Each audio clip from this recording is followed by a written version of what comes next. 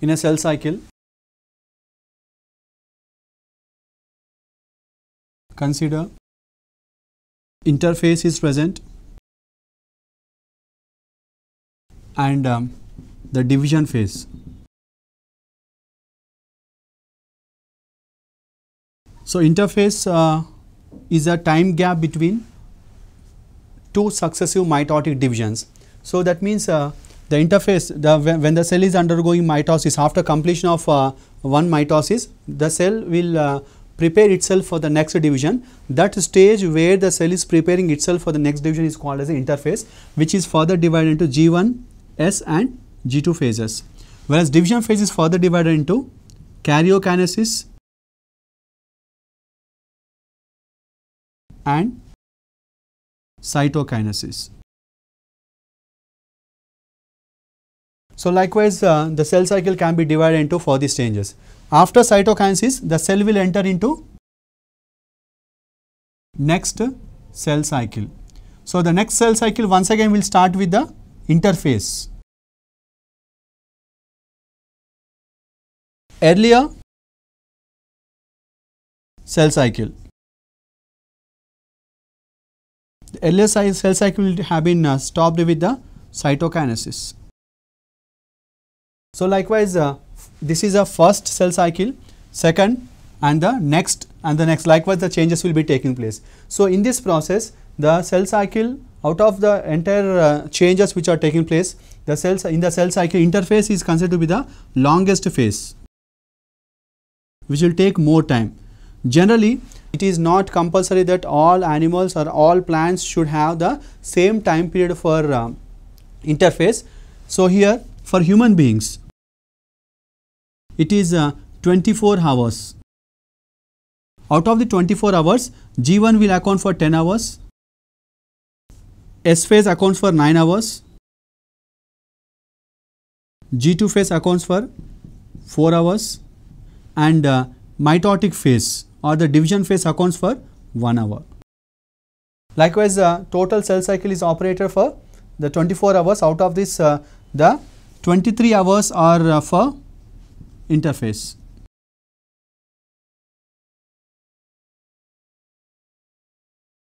Let us take the example of yeast. In the yeast, the entire process will be completed within 20 minutes.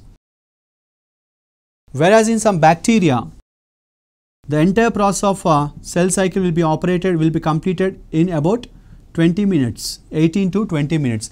Likewise, the time taken for cell cycle is different for different types of living organisms. Like in the human beings, the time taken for cell cycle is 24 hours.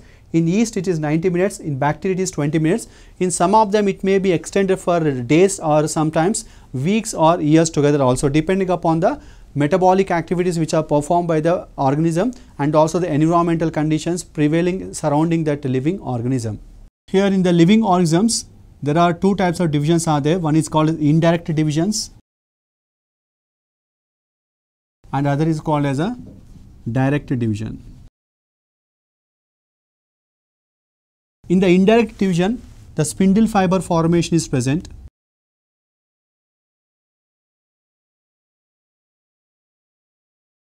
Which is by either mitosis or mitotic division or meiosis or meiotic division is taking place. While in the lower organisms like in bacteria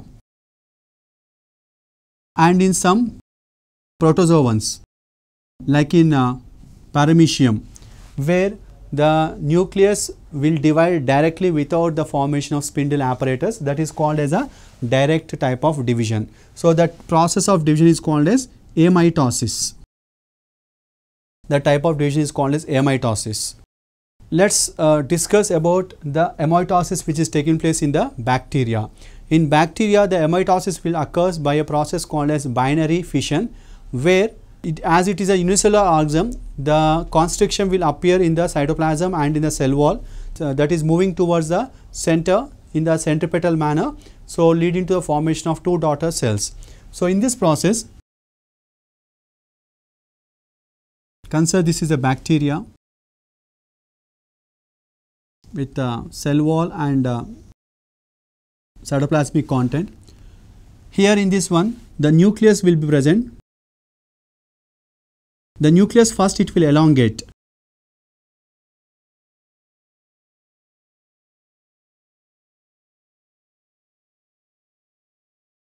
That will elongate first, and it will be divided in, it will divide into two daughter nuclei within the bacterial cell. But at the same time, a small constriction will start in the protoplasmic content on both the sides. Particularly this will occur in the place of mesosomes. So these are the daughter nuclei that have been formed.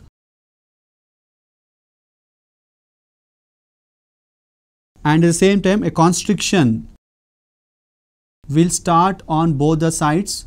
So this constriction will gradually move towards the center. So it will move in a centripetal manner, that is from periphery to the center, and gradually it will divide the cytoplasm into two equal halves.